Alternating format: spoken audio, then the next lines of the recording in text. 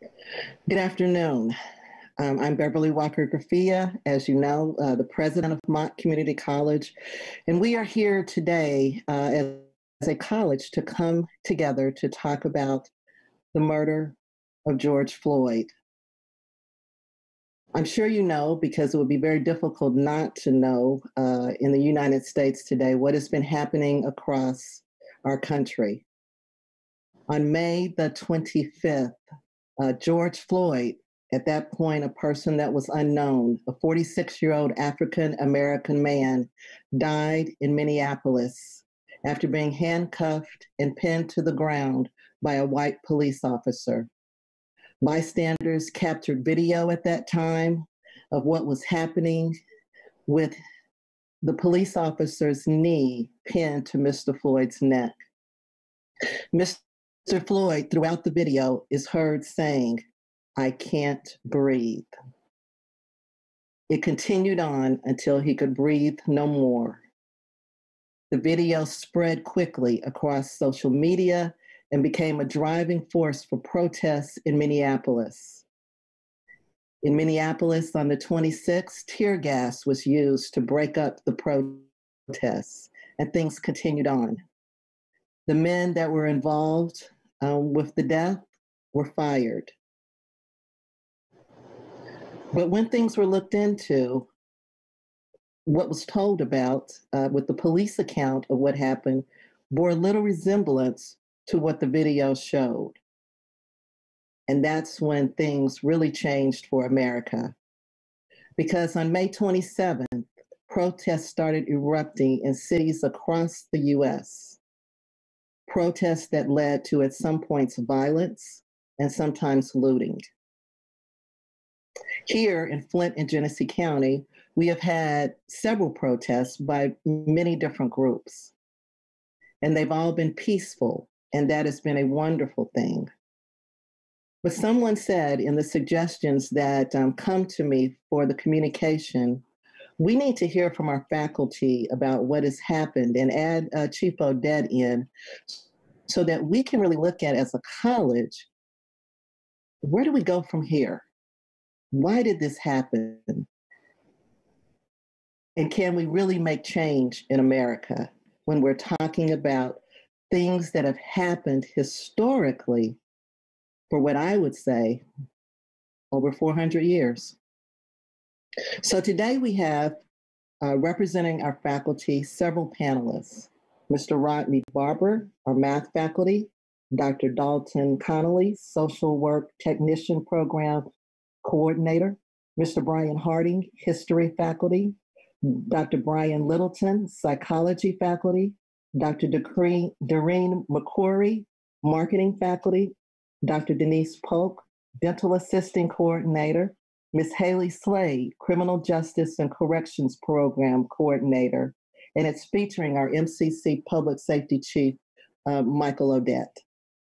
And so I've asked these people from various different perspectives to look at several different questions to really start talking about what has happened, why it's happened, and where do we go from here. And so before we get started with the questions, I would like each person to give just a brief thought about what has happened right now in America. So we're going to start with Dr. Dalton Connolly from social work. Thank you, Dr. Beverly. Like most of you, I have been trying to understand how a white police officer could calmly and casually channel the weight of his entire body through his knee on a Black man's neck, while that individual begged for his life for over 8 minutes.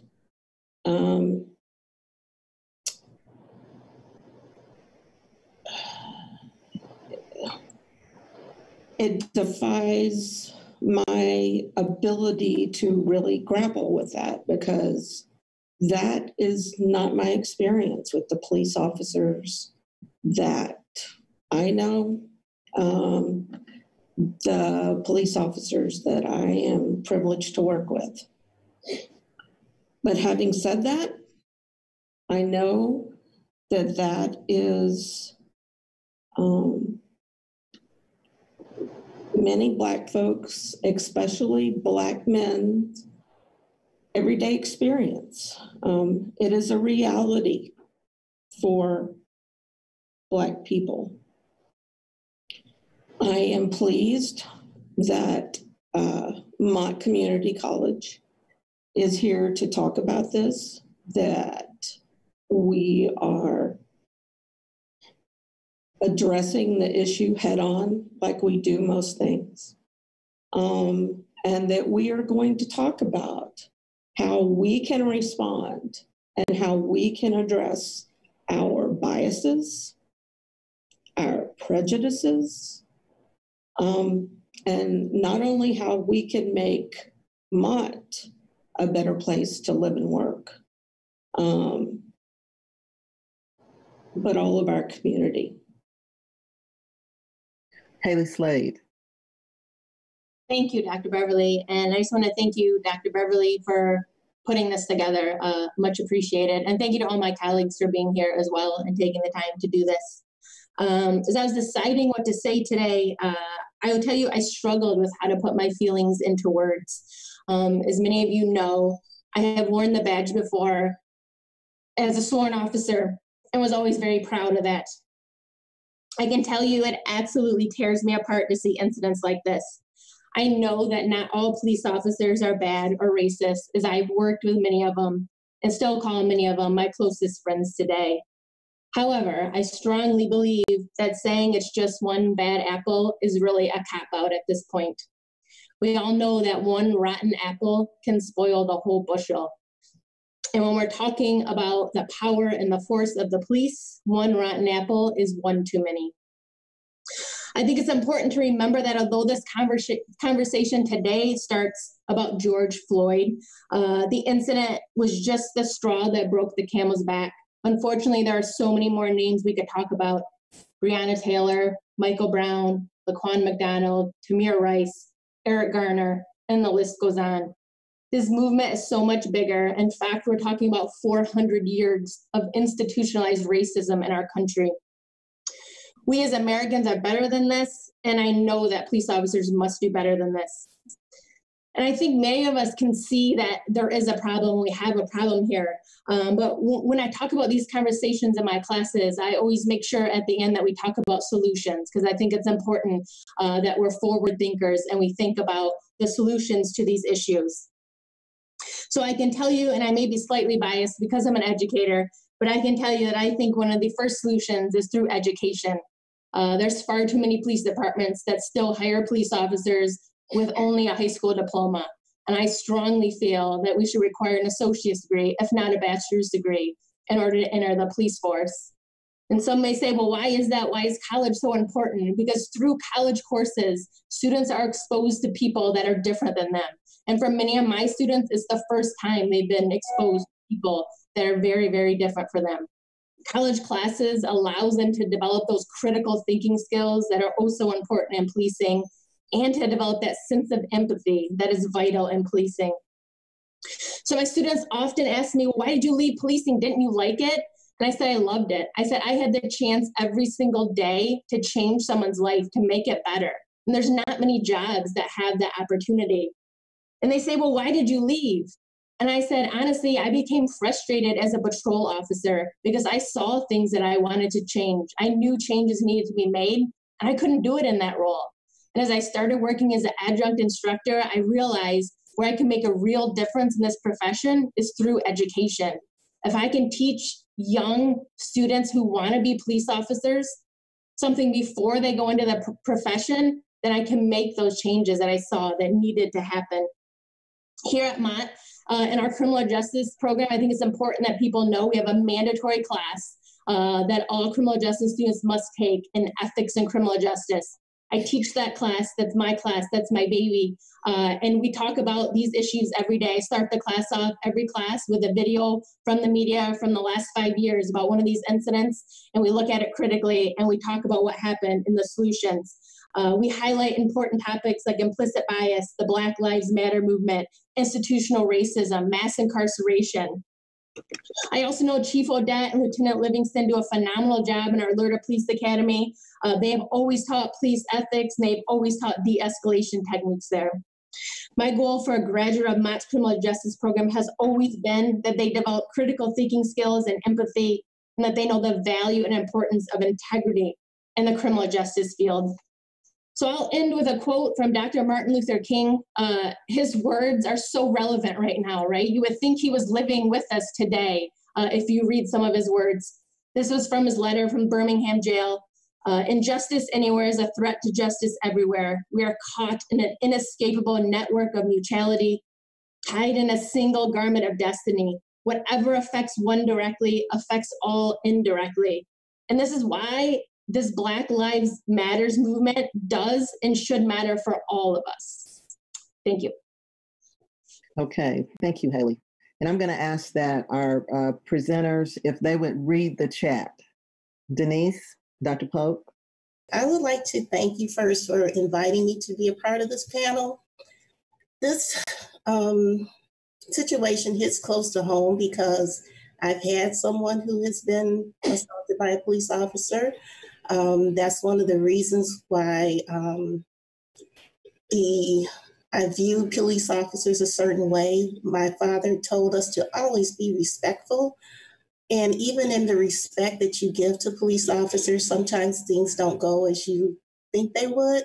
But in those particular situations, you still have to remain calm and respectful at all times. We had one of my uncles was killed by a police officer. So that's why, this touched home. And one of the questions that was brought up talked about why does this strike a chord. I won't get into that now, but that's why it struck a chord, is because I didn't know my uncle personally, but I was taught of him my entire life by my father. And also, I taught my sons and my son taught his sons. And so, we look at this and we try to think of what can we do as a family, as a society, in order to keep people safe, and to always think of how we're going to approach someone, how we're going to deal with situations as they occur. So with that, we always think to be respectful for everyone. And I teach all of my students, use your thoughts first, think things out, even if it has to be quickly. Don't be so quick to judge someone, and don't be so quick to jump to a conclusion. And always try to de-escalate a situation. I think nowadays people are so hot-headed, and it goes back to police officers too. They have to learn how, and they should be taught in their training, how to de-escalate a situation before it gets to a point where someone is harmed. And so with that, I would leave that, and training our students to be the best people that they can be, and also to carry on that message that they have to train someone and they have to take on that responsibility and help to teach someone also. Thank you. Thank you. Doreen, Dr. McCrory. Hi. Well, Dr. Beverly, I also want to thank you for the invitation to participate in this panel. One of the things that really stood out, and I also want to commend you for, was the open letter that you sent to the campus on June 1st, denouncing the horrific murder of George Floyd. What we've seen is that a lot of companies and institutions didn't say anything, didn't make a statement initially, but you made a statement early on about Mott's position and our commitment to diversity and inclusion, especially for the students and the community that we serve. And that's extremely important to know that right away, you as the president sent out a letter saying that this was our stance and that we are a community and that we need to treat each other with respect. This topic is extremely personal to me. because one thing I have to start with is that I am unapologetically Black. I'm a Black woman. I am a mother of Black sons and daughters. I'm married to a Black man. I was raised with 3 Black male older brothers. So the conversations that we're having right now, unfortunately, we have had to have many times because we've lost people that we love and care about because due to police brutality. With that being said, it's not saying that all police are bad because we also have family members that are in law enforcement as well. But we need to hold those that are doing the bad things and doing the wrong things and abusing their power accountable.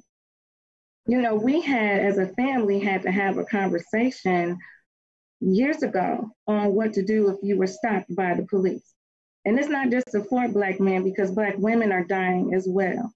And when I was coming up, we were taught that if you're stopped by the police, you go into the glove compartment and you get show your license, your registration, and your proof of insurance. So when I had kids, that's what I taught them.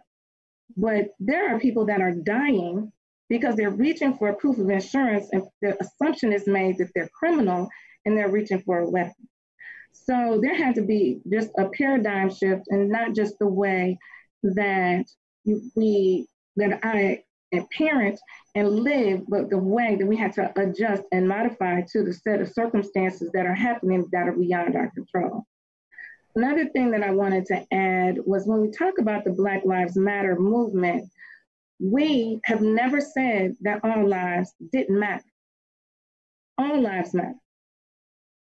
But what is extremely important to pay attention to is that there is a crisis going on within the African American community that needs a special attention because it's a crisis and it has gotten out of control. So no one is saying that all lives don't matter. That is a given because humanity is sacred. It should be for all.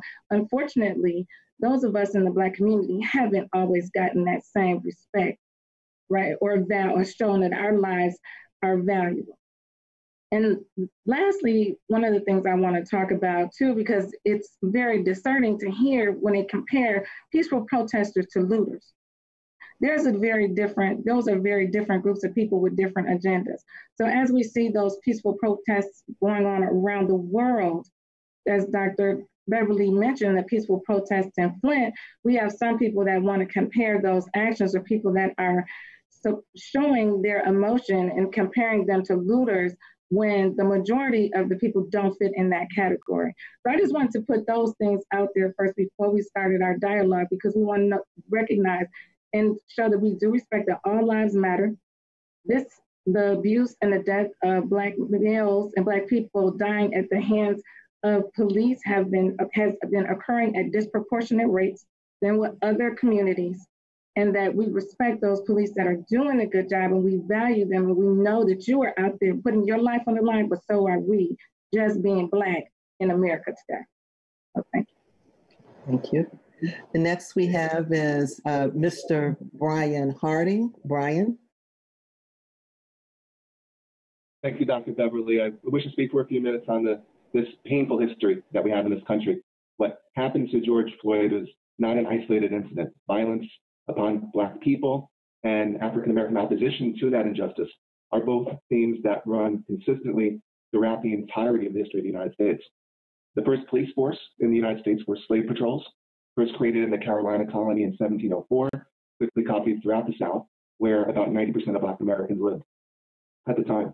The patrols were a volunteer force consisting of armed men who monitored and attacked Black people and anyone who tried to help them escape slavery. The police, in other words, were a state-sponsored terrorist organization designed specifically to protect white ownership of Black bodies. These slave patrols then became the police departments of the U.S. South following the Civil War. Their job then became to control the agricultural labor force of African Americans as freedmen and women, and to deny their equal rights under the law. Brian, can you speak up just a little? We're having a hard time hearing you. I'm sorry, I will. The police were complicit in the gang system of coerced labor, accurately described as worse than slavery and as 9 kinds of hell. as one black man who survived the chain gang described it, the Ku Klux Klan was, at a minimum, an auxiliary organization for Southern police departments. This remained in place, for the most part, right up to the civil rights movement of the 1960s. There was a notable exception, however. For about 15 to 20 years following the Civil War, there was notable black political power in much of the South, including black police officers, though this was beaten back by white supremacists by around 1880. As for the North, the first police force was created in Boston in 1838, and it was copied quickly throughout the North following there. Their purpose was to control disorder, in particular immigrants and people of color. Both groups at the time were deemed to be biologically inferior and morally inferior to native-born white Americans and inherently prone to criminality. It was in the mid-19th century that Northern Metropolitan Police Forces began to adopt an idea that rather than reacting to crime, they could prevent crime from taking place in the first place by monitoring these so-called dangerous classes. Thus began the hyper-surveillance and under-protection of Black people in the urban North. And in the 21st century in New York City, stop and frisk. African Americans were barred from working, mostly from working as police officers until the 1970s. And it should not be forgotten that police forces throughout the United States acted to suppress the civil rights movements unsuccessfully. One thing, though, is clear. Ours is a history in which Black Americans far too often feel like a colonized people in their own country, in which their bodies and their lives have little value. Thank you, Dr. Bell. Thank you, Brian. Now we have Dr. Brian Littleton. Brian. Thank you, Dr. Beverly, for allowing me to speak. Just to kind of make this a little bit more personal, because to be honest, when I first got invited to even speak, I wasn't even sure if I can do it. It's a lot of emotion that I'm going through as a Black male to see this repeatedly over again.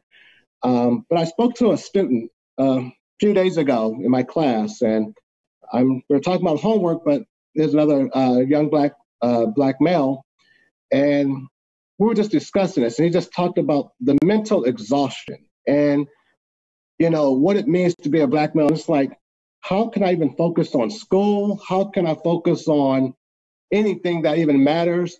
I'm going to school to get my degree and thinking that's going to protect me from racism. And it was just a heavy conversation that, you know, just listening to him and talking to him. And so I began to do a lot of thinking about, like, how do we get here? Why has this always been? And it goes back to looking at the institutions itself, the policies that were created that just don't see Black people as humans, as being equal and deserving of their humanity. And so it's very heavy. And I just think about, again, just the students I'm working with and just Black people all over. But at the same time, I also feel optimistic. I see the protests, I see the uprising and people pushing back and really trying to change some of these institutions. It's a lot of work, but I do, for the first time, I am optimistic. I feel that something different will happen this time, and hopefully we can begin to start seeing some change. Thank you. And Mr. Rodney Barber. Rodney? It's interesting what we're going to mention. Other folks have already mentioned, like Brian Harding mentioned a number of things pertaining to the history. I was going to mention things about the slave codes, and after the slave codes, you had put into the law the Klan and lynching to control Blacks, on up to the Tulsa incident, and after the Tulsa incident, things going on up to the sit-ins that Black people tried to institute during the 40s, 50s, and the 60s.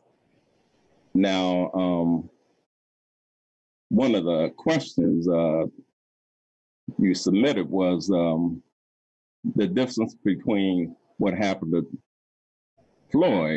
George Floyd, and the Tulsa incident. Now, the thing about that,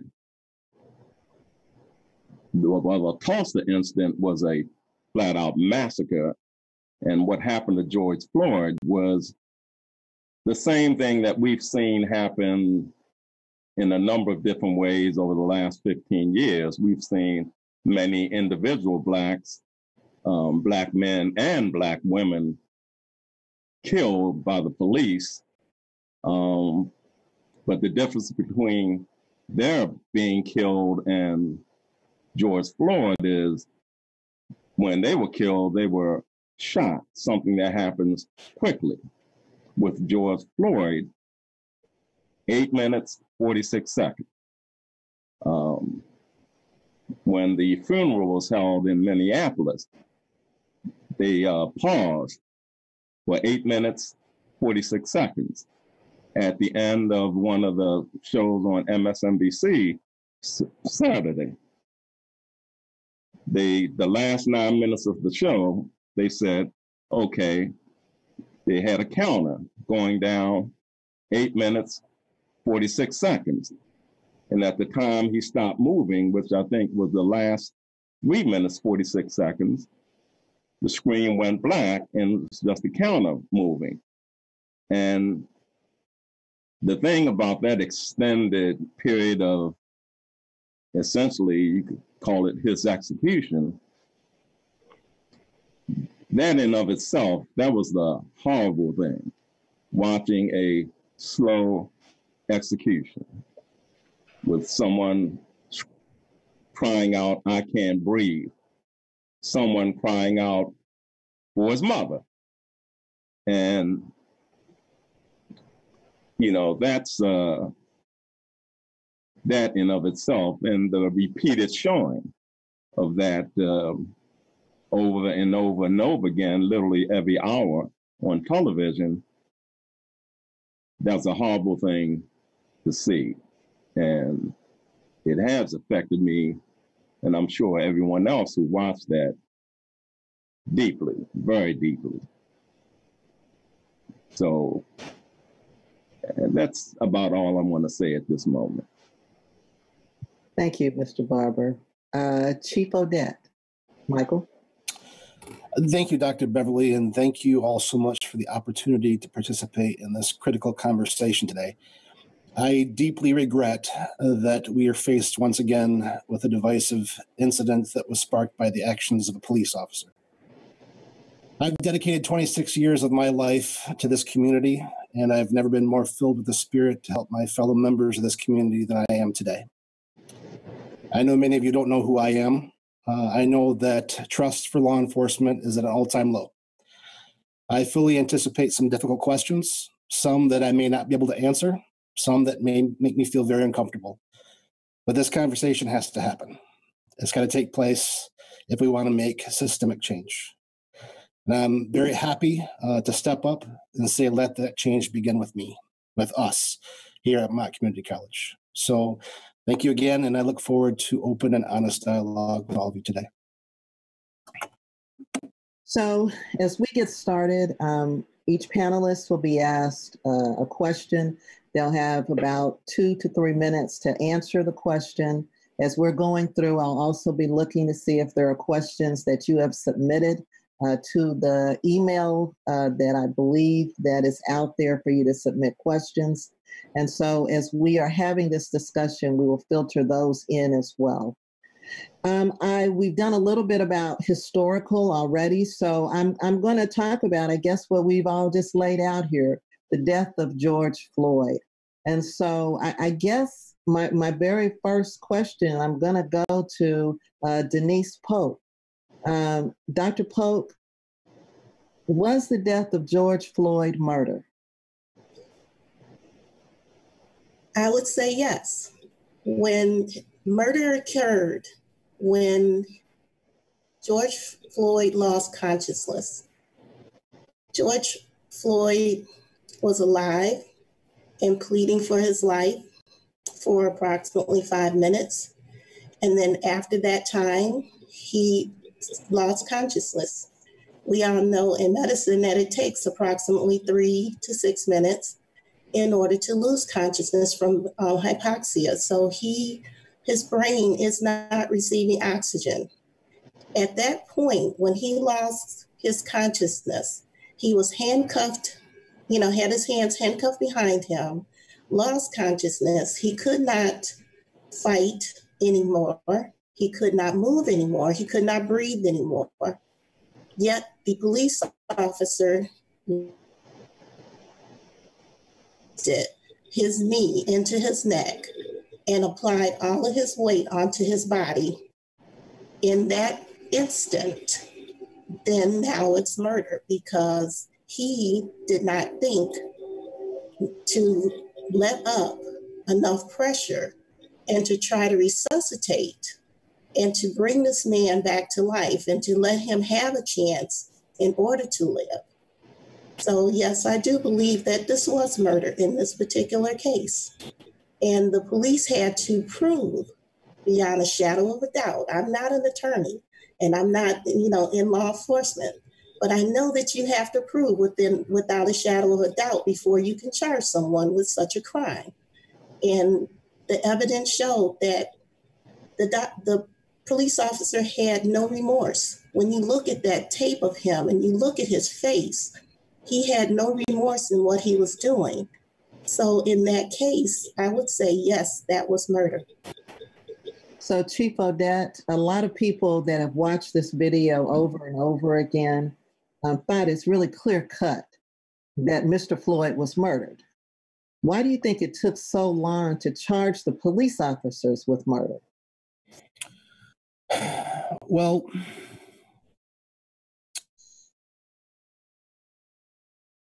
there's no good answer, to be honest with you. There's no excuse as to why those officers weren't charged immediately. I can tell you that if the same event occurred and that officer was not wearing a uniform, there was more than enough probable cause established by that video that an arrest should have been made. There's really no excuse as to why it should have been. Having some experience and understanding of how the system works, I can give you some ideas as to why it may have taken a little bit of time. I'm sure that they had more than enough information at the very beginning. They immediately fired the officers. So at the very least, the police department knew that they violated the department policies and procedures. My guess is that through the investigation went to the prosecutor's office, who wanted as much information as that they possibly could have in order to determine what charges should be filed. Interestingly, after the arrest was made, they amended the charges. So the system takes time. If you go through the prosecutor's office before making the arrest, obviously they want to have all the information they can possibly get before determining what charges they will bring against the individual. But in my opinion, there was, again, more than enough probable cause based on the video by itself that an arrest should have been made. And again, they knew early on that something was wrong because they fired him immediately based on violations of department policy procedure. But there really is no good excuse as to what took so long. So, Dalton, Dr. Conley, why do you think George Floyd's death, what caused the death of George Floyd? Was it bias? Was it racism? Was it hate? What was it? What do you think was going on here?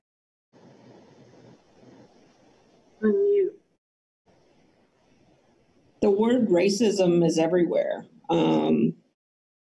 It's used to explain things that cause African American suffering and death, inadequate access to health care, food, housing, jobs, or a police bullet or baton or knee. But racism fails to fully capture what Black people in this country are facing. Black scholars, many of them are using a new term, anti-Blackness.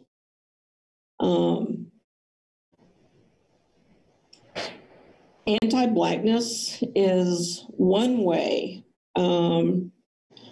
that scholars have articulated what it means to be marked as Black in an anti-Black world. I think that this term is probably a more accurate description. The experience of Black people as they walk through this world is very different from other people of color.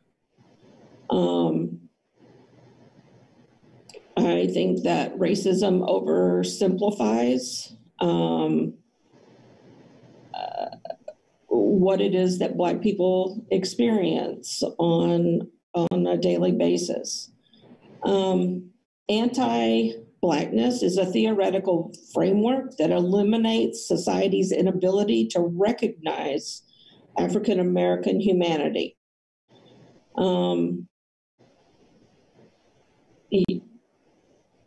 Bias affects police work, and the mistrust that many communities of color feel towards the police.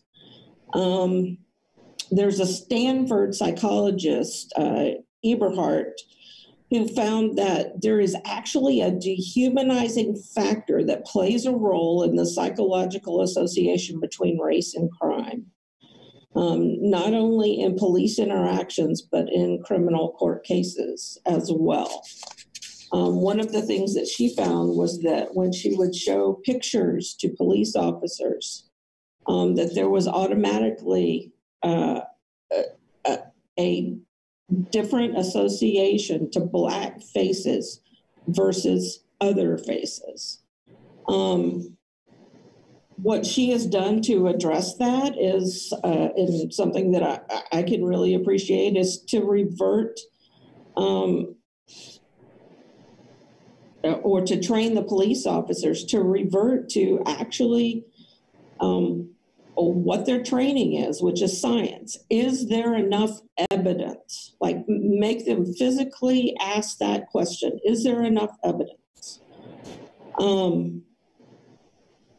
to go through with this stop?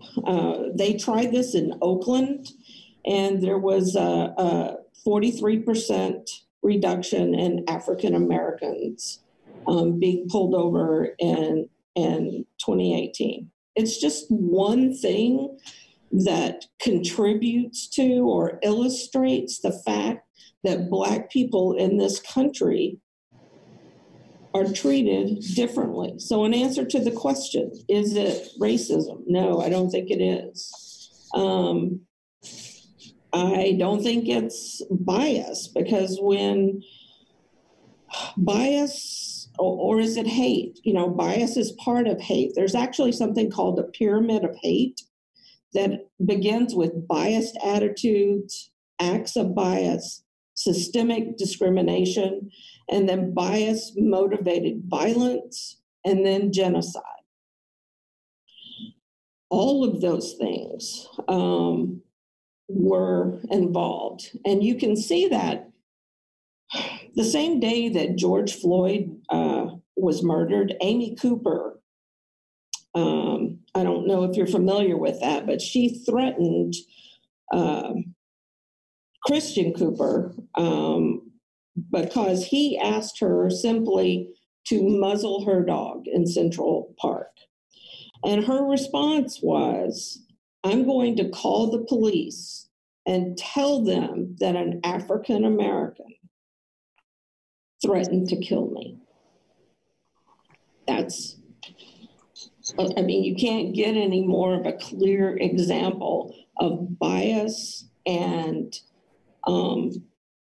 hate towards Black people. So I think our understanding of what it is that we are dealing with is evolving. It's being pushed by Black scholars, thankfully, because they're the ones that need to be speaking about their experiences and the experiences of Black people. Thank you. Dr. Rafia. Yes. May I follow up on the question you asked Michael Odette? Sure. Mr. Odette, what role do police unions play in how fast or how slow a person is charged or a policeman is charged with committing a crime? Because police unions have a major effect on the charge that goes through, or whether a policeman is convicted of certain charges. Chief? I would agree with you 100%. This is a topic that may not be popular in this community because it's a very strong union community, but I would agree with you. I think that one of the pitfalls that we have involving these type of situations are the strength of the police unions. There's been many times where there have been officers that probably should have been fired. And because of the strength of the union, they've been able to retain their job. And later on, ended up being fired for other reasons or for the same reason. So I would agree that the unions do play a large role in that. And I think that at times can be too powerful. And there have been a lot of times where there have been officers that should have been let go. And because of the union, was able to retain their jobs. I'm going to shift the conversation just a little bit. In talking with my niece the other night, she talked about this starting with Emmett Till, and maybe Till showing the body of her battered son. And I said, oh, no, no, no, no, no, no. This has started since the beginning of our time here. So, Brian, can you talk about why we find that African Americans have been treated with this inhumane treatment really since we arrived in 1619? So that's a good question, and I do agree with you, Dr. Beverly, that African Americans have been treated in this inhumane system since the beginning in 1619. And the short answer, I would say, is that white supremacy cannot be perpetuated simply through ideology. A people, like Black people, who are committed to enjoying the blessings of liberty in this country that they themselves built and their ancestors through their blood and their sweat, it will not and cannot be controlled only through ideology. Violence, terror, these are the instruments with which white supremacy is and has always been maintained. We mentioned Tulsa in 1921, but I can tell you similarly horrific stories of Cincinnati in 1829, New York City in 1863, New Orleans in 1866, Coushatta, Louisiana, 1874, Wilmington, North Carolina, 1898, Atlanta in 1906, Chicago in 1919, Detroit in 1925, and again in 1943. And that's not even a fifth of the list that I could give you. So this country needs to take a good hard look at itself. And that was true 200 years ago, and it was true 100 years ago, and it was true 50 years ago, and it remains true today. There's periods in history in which, and it ebbs and flows, but there are periods in history in which white men feel they have a license to kill Black people with impunity. So, Doreen, Dr. McQuarrie, African American parents teach their children, or they try to teach them, how not to get killed. I think you talked about that. You alluded to that. I had the same experience growing up. I had an older brother, and so he was much older than myself, and I heard the instruction that he received, and then I followed in his footsteps of what to do and what not to do and how to hold your hands. And when you go into any store, how you keep your hands up so people can see them so they don't think that you're stealing. And I imparted that to my son as well. So we've been trying to teach our children really how not to get killed. But sometimes that doesn't work. So what do you do if you've done everything you've been taught and the officers are still aggressive with you? Before I answer that, can I go back to when you asked the questions about what killed George Floyd? Yeah. And one thing I would like to say it's hatred, one, and a blatant disregard for Black life. And the fact that when we talked about the police officers and how long it took for them to be charged, one of the things that we know is that there are so many officers. This isn't new, as Haley mentioned earlier, and there are so many officers that don't get charged and there is no penalty or consequence for their actions. So one of the things, even in Minneapolis, they have a history of police brutality where the police officers were never held accountable for their actions. So this could have been, if it weren't for the video, another circumstance where someone died and no consequence would have been given to those that caused that horrific, cold-blooded, callous murder when the officer had his hands in his pocket. The other thing I wanted to just refer back to when Dalton, you were talking about ideology and the scholars and also looking at the evidence. Well, one of the things I want to remind a lot of people that's at top of mind for us and why so many Black people right now are feeling the way that they do is that there are Black people that were killed where there was no crime. There was no evidence that needed to be evaluated. We can look at Botham Jean that was killed in his apartment. He was in his own apartment and the police officer came there. We can look at Breonna Taylor. We can look at, there's so many names and that we can mention that there was no need to look for evidence because there was no crime in the first place. So when we start to talk about where we are today and the history that we have, this country was built on hate.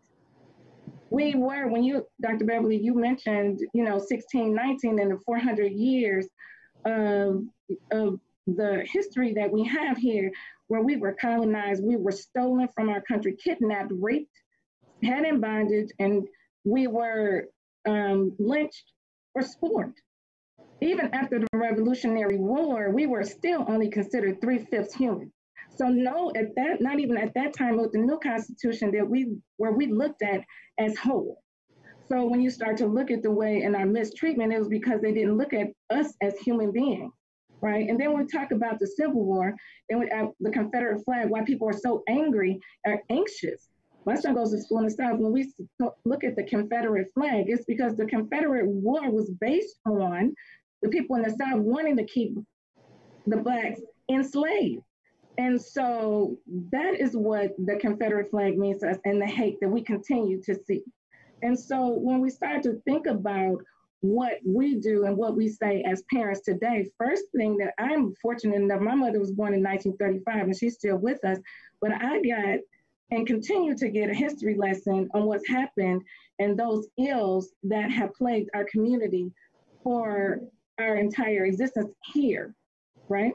And so as a parent, I definitely pray, right? We definitely pray. But we have the conversations, I had the conversations with my children about what to do. The number one thing that I need for them to understand is that their life is extremely important and they need to make it home. After the fact, then we can try we'll take on additional action to address the misappropriation of the authority that was acted against them. But we have to let them know that they do matter, that their life does matter, and that there are things that they can do. We can try to mitigate the risk, but we do know that there are police officers that, because of the color of our skin, before I do anything, you see me as a Black person. My son is seen as a Black male. It doesn't matter what kind of car he's driving. It doesn't matter the speed limit, that he could be stopped just because he's driving and being who he is. And we have to have conversations about that that's true and that happens. And what I would like to continue to see is that when we talk about those implicit biases, that we also need the law enforcement officers to call out their own colleagues that are acting inappropriately. In addition to the police union that may support officers and helping them to keep their job, we also have people that are complicit and don't say anything when they see inappropriate behavior. So we do need to work together. And I don't let my children and the family members just give up and think that this is the way that it has to be just to live in America. We deserve better. And this inappropriate treatment has to end. So we've had protests around the world, and I guess I'm wondering why has this, Mr. Floyd's death really sparked this movement that's resonated across the world. And so, Mr. Barber, Rodney, what are your thoughts about that? Well, the main thing I think has caused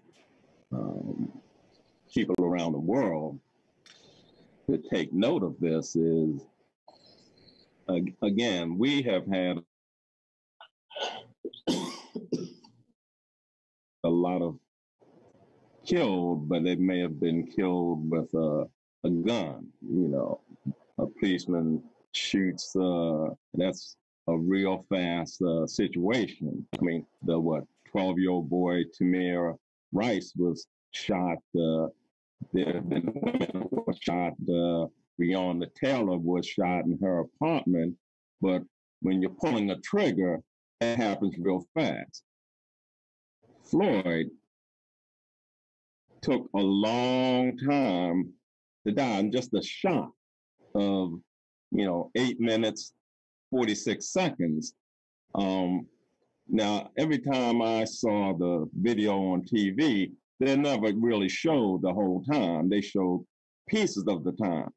So when they were saying, 8 minutes, 46 seconds, when Al Sharpton did the funeral and he had everyone stop for 8 minutes, 46 seconds. And like I said, on MSNBC, near the end of one of the hour shows, they gave 9 minutes at the end and said, these last 9 minutes, we're going to count down or count up to 8 minutes, 46 seconds. That's a long, long time. So it drives home this slow death process that occurred with this man. And I think that's the horror of that has hit a lot of folks. And I think it in particular has hit a lot of young folks because, the generation now, generation whatever it is, X or whatever they call it, people have a certain number of Black friends, white kids have a certain number of Black friends, and that hits them hard. And the people who were out initially protesting, there were a lot of young people out there, an awful lot of young people. I mean, really all generations were mixed in, but an awful lot of young people out there, I think, that kind of spearheaded a lot of that. And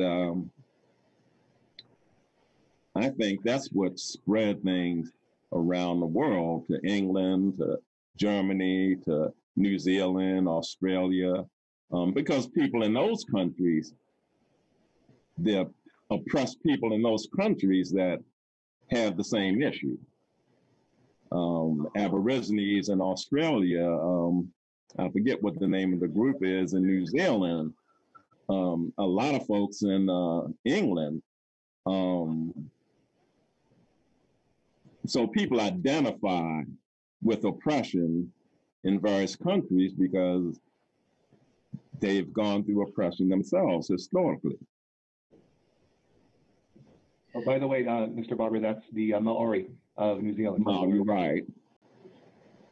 And by the way, and I agree with you, not only is it that everyone in this interconnected world can see what happened, Mr. Floyd and how obviously wrong and unjust and immoral that it was.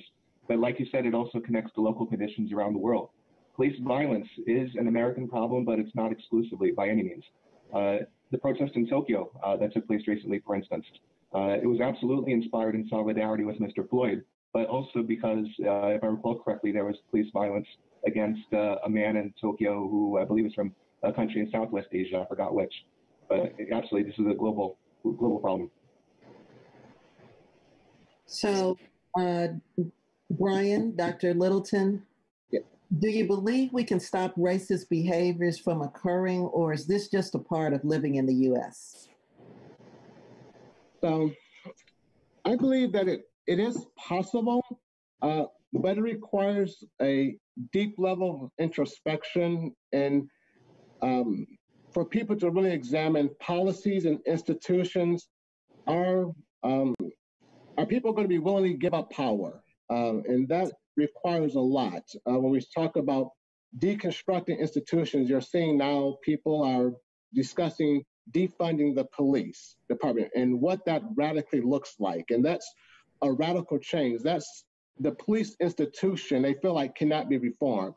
And I know a lot of people think defunding it means there's no police. What they're really talking about is spending money on the front end on education, healthcare, the things that creates these discrepancies that you have in the communities, and then have police on the back end.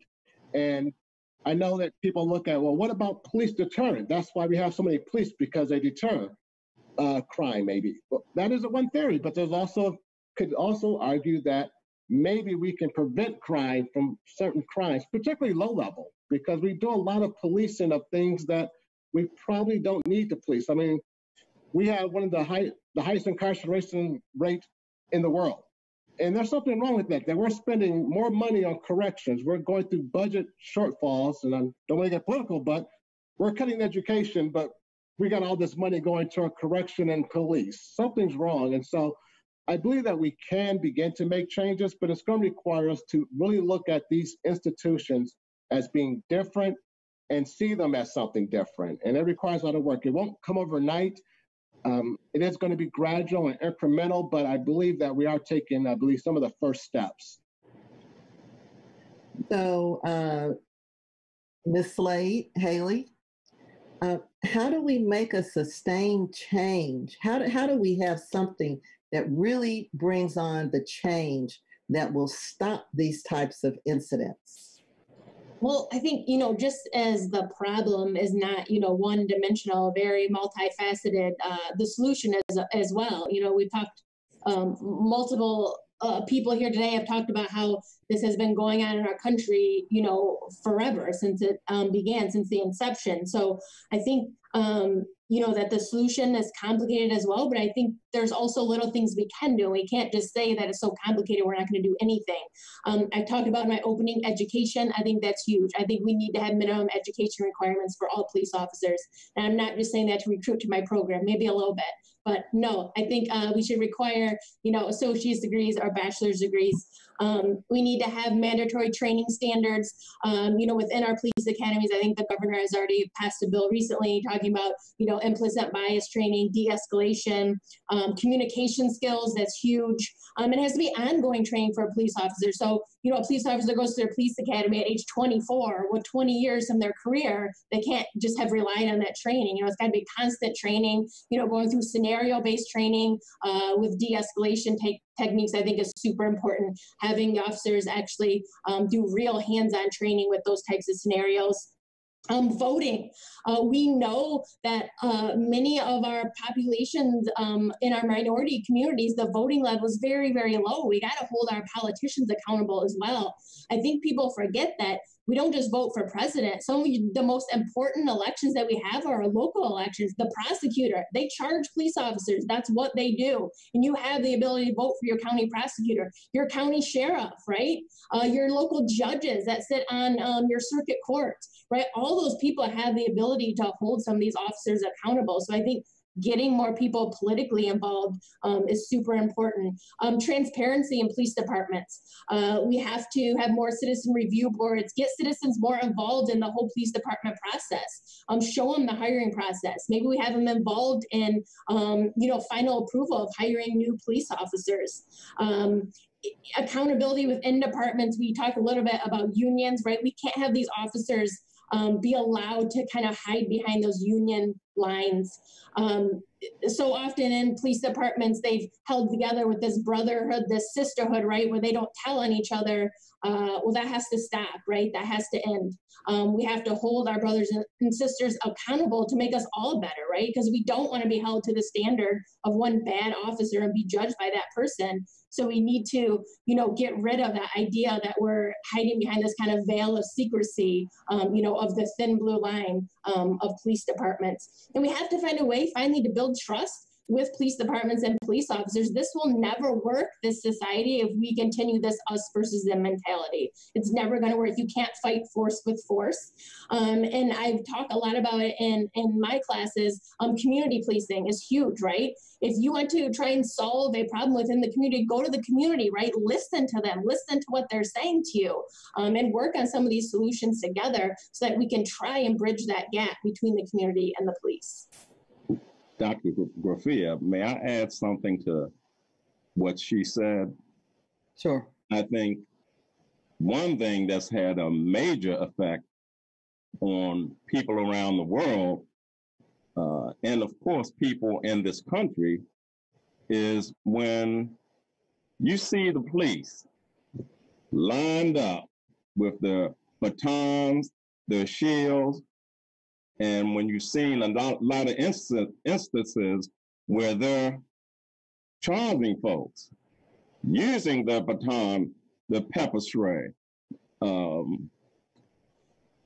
has an effect because the people out there are Black and white. And I know for white America, looking at these scenes saying, wait a minute, these folks are pepper spraying my kid. And that has a major effect in terms of, as they say, having skin in the game.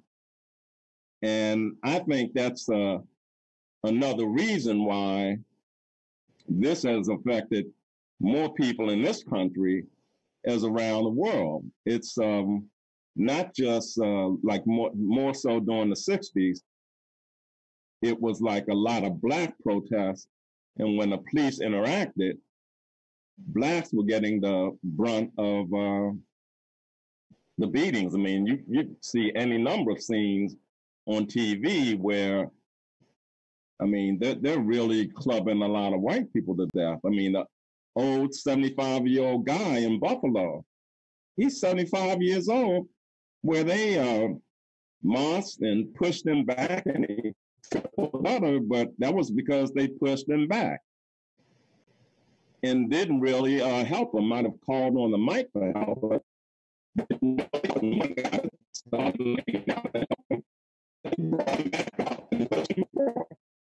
and so anybody that looks at that would say, what the hell kind of people are you that would behave in that manner? And I think just those reactions by the police has had a major effect on the protests continuing. So I've got two questions here, Chief, that I'm going to put together. One is from me, and then one is from a student that's watching. So it struck me that two of the officers that are charged had been on the job less than a week. And they said that they said to the officer with the neon, you shouldn't do that. But that was about as far as it went. So I'm asking, what are we teaching in LERTA that combats these types of behaviors where newbies feel like they can tell the mature senior officers if they're doing something that's they have been taught is not right? I'm going to put that, though, with a question from a student that says, what is MCC's response to police brutality and racial injustice on campus? As a student, what should I know about these responses? Okay. Can I have more than 2 minutes? So basic police academies on average last between 17 to 20 weeks long. Some of the people that go to these academies don't have any prior training. They have no prior college. This is what they get. They get 17 to 20 weeks. If they're hired by a police department and sent to the academy, they don't necessarily have to have any education other than a high school diploma. So they last 17 to 20 weeks. They're cram-packed with so much information that at times it can be overwhelming. They truly are the basic level of instruction for new police officers. The bulk of their training comes after they've graduated from the police academy, and they head off to their own police department where they go through the field training segment of their career. This is like the on-the-job training, and this varies from department to department, depending on where you end up working. So this new officer gets teamed up with a veteran field training officer who is charged with training this new officer during real-time incidents.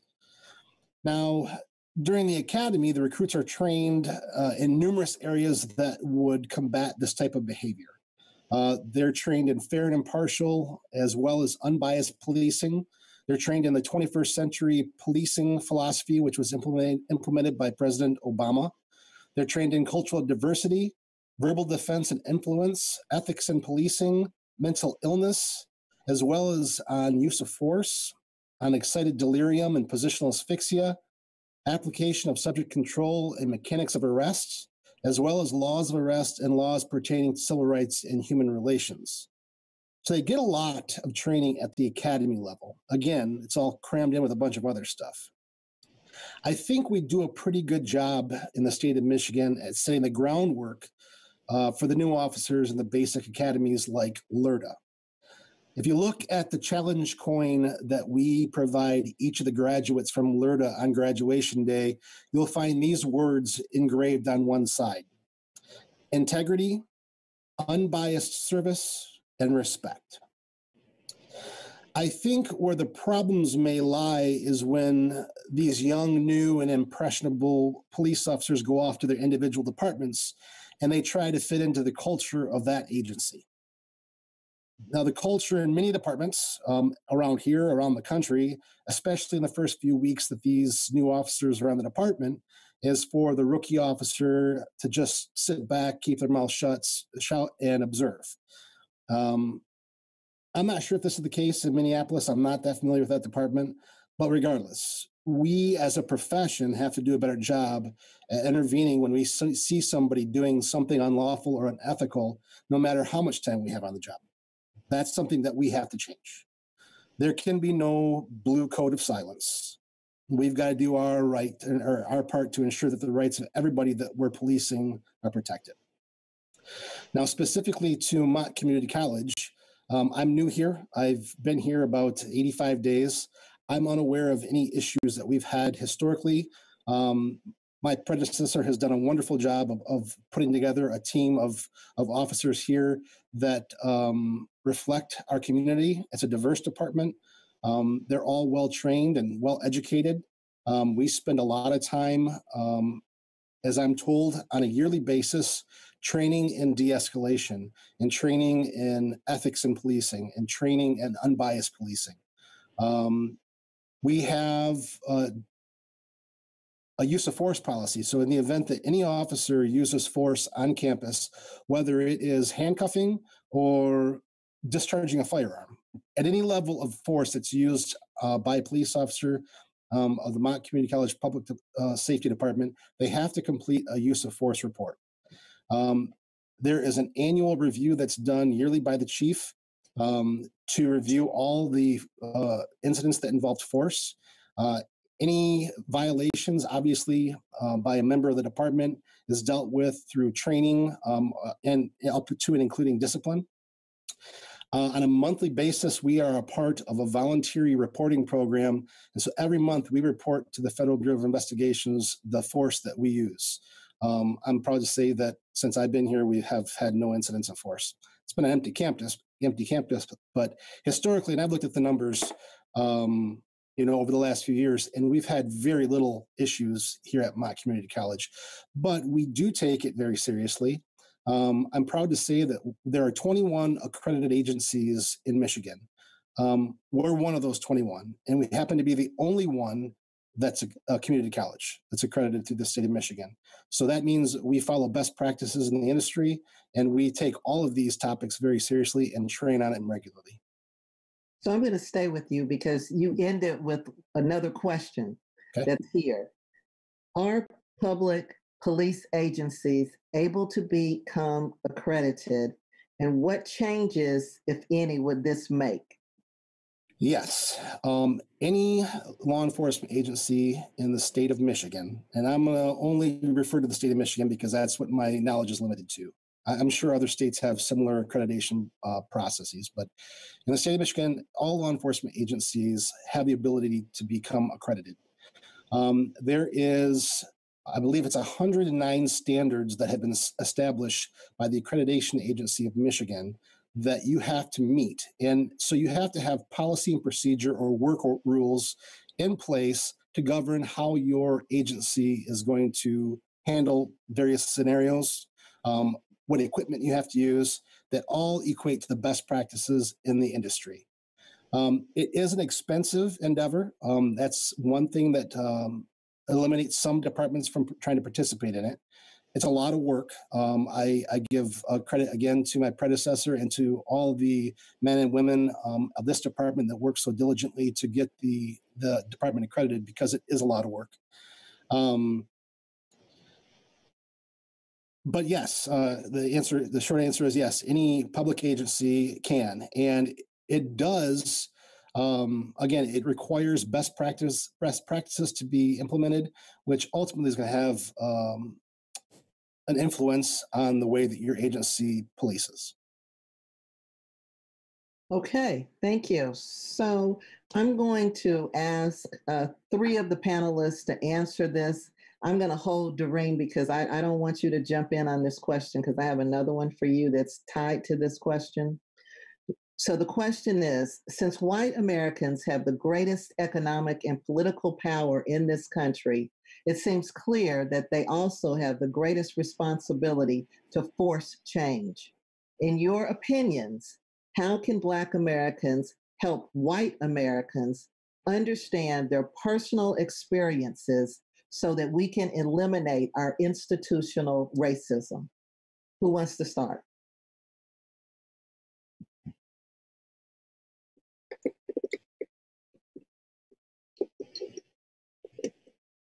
I'll start, Dr. Beverly. It starts with a conversation. You have to educate the person that you're speaking with as to the best you can as to what your experiences are and how they can help in, channeling those experiences. So until you have a conversation about it and let that person understand what you're going through and how they can possibly help, and also give them some direction as to, what they may do to help.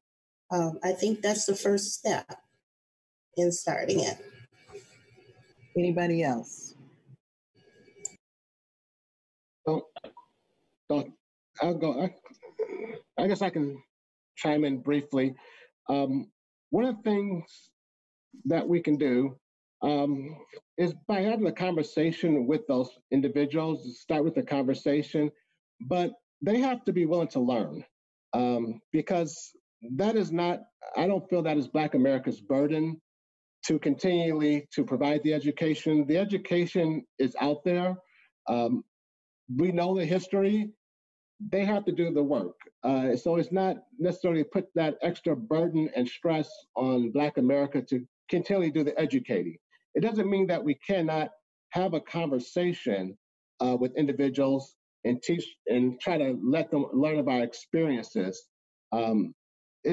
very hard pressed to find someone who says they don't know what goes on in this country. You know, that's where have you been?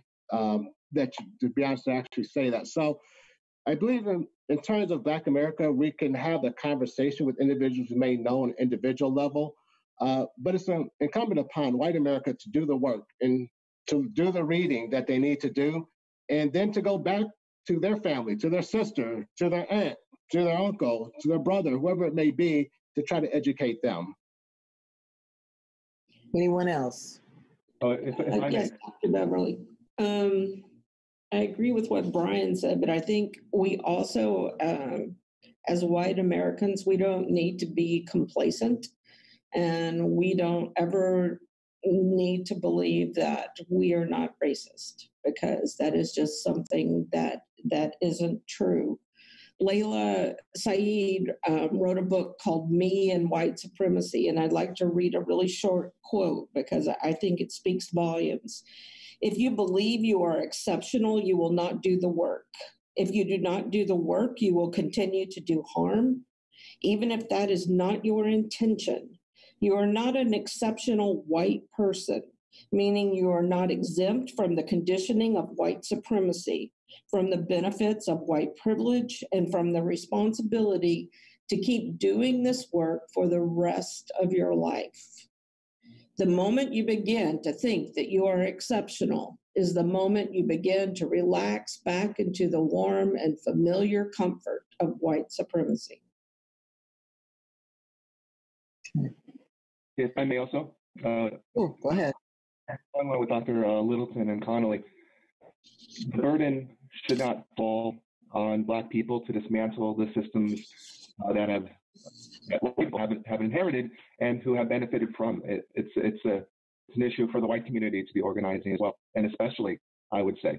And I can just tell you from personal experience, I've had Thanksgivings where my uncle said things I didn't like hearing, and I kept my mouth shut, and I'm ashamed. And I think we have to have some difficult conversations with our own friends, our own families, and not be silent or complicit. Okay. So, Doreen, I said I had a question for you that's kind of tied to this. The question suggested that the power is within white America, but I received a text during all of this, and it's asked all African Americans to protest with their money. You're in marketing. What would be the impact if African Americans stopped spending money between Juneteenth, which is June 19th, for those that don't know that term, and July 31st, as suggested with the text I received? I think that the impact would be significant, but saying to modify your spending habits between Juneteenth, which is celebrating the day that we're free from slavery, to July 30th, I think is very short. So when you think about the financial impact, even the Mississippi, the bus boycotts lasted for over 300 days. And when they realized and felt the burden of that financial loss, that's when change happened.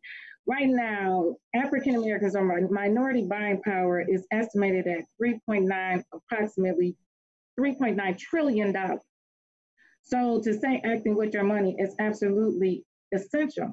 So much so that we're starting to see that companies are trying to get ahead of this right now to say, hey, we recognize that we need to do better. I personally have gotten letters from Best Buy that said that they are going to look at their own current processes and policies. They're going to establish internal committees and organizations that are cross-functioning teams to look at how they can improve and fill the gaps that they have.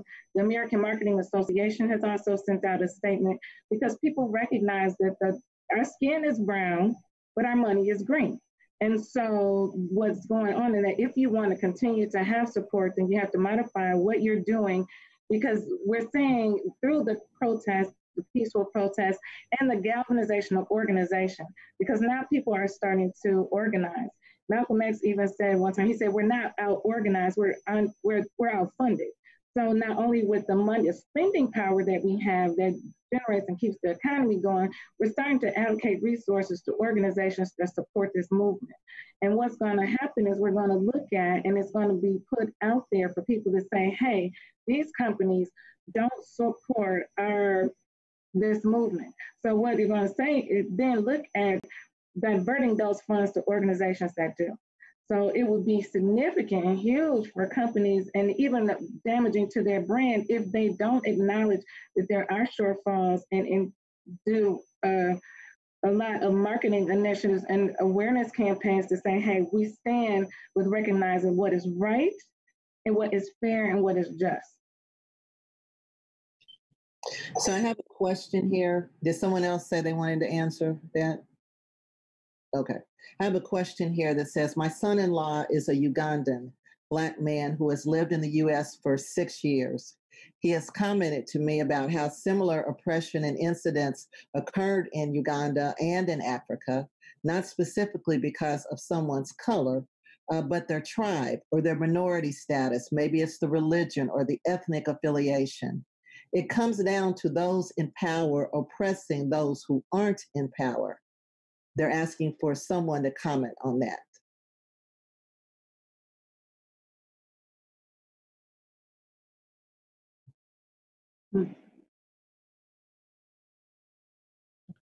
I guess I can take a little bit of a stab at discussing this here.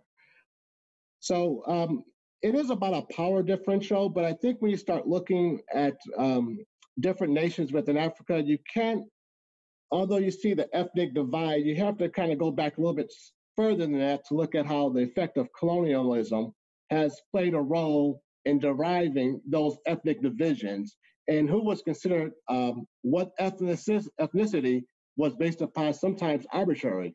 And now you've created a divided people, then you got to start there. So like, why did even some of these divisions come about? So yes, it is about power, but if you step back even further and go back historical, like why did that even power differential begin to exist? And so kind of looking there.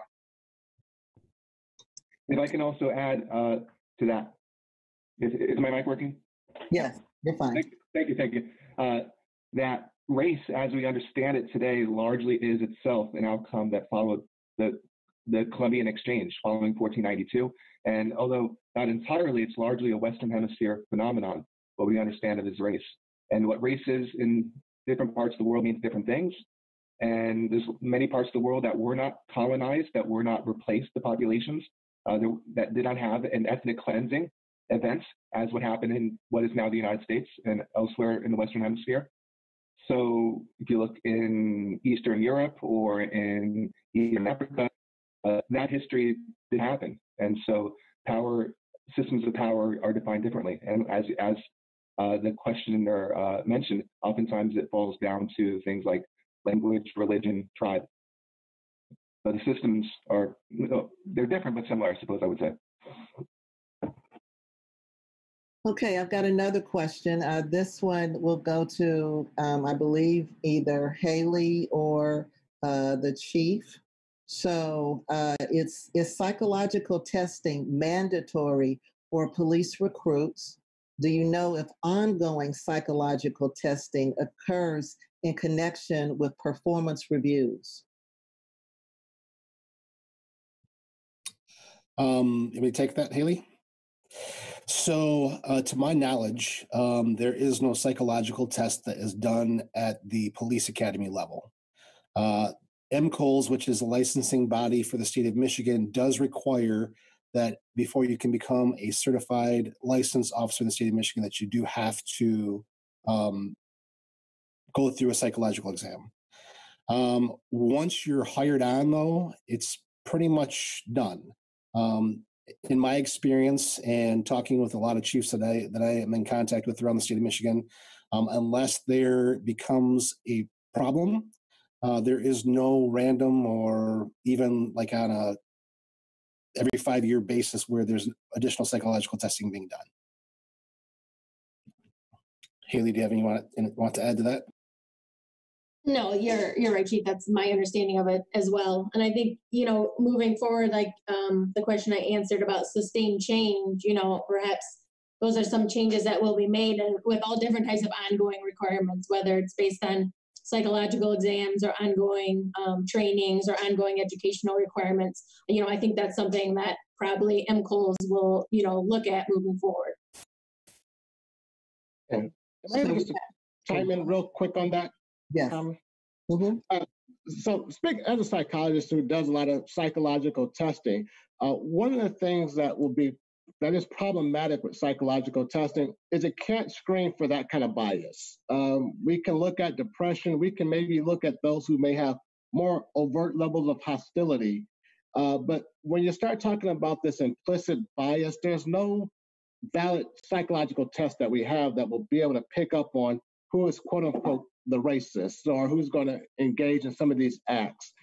So a lot of that pre-service evaluation work doesn't necessarily tap into that. And so a lot of the psychological tests that we use personality tests that we use, they were never created for that. And so maybe something as a field we could look into creating, but there's nothing that really exists in the field that goes toward that. Okay. So I'm going to go to some more police types of questions. And one is about changing the discipline of police, a first strike, a one and done, or something. And then there are some statements. The officer that killed Floyd had other cases of abuse. The officer unions need to adopt higher standards. So I'm going to, anybody want to comment on any of those?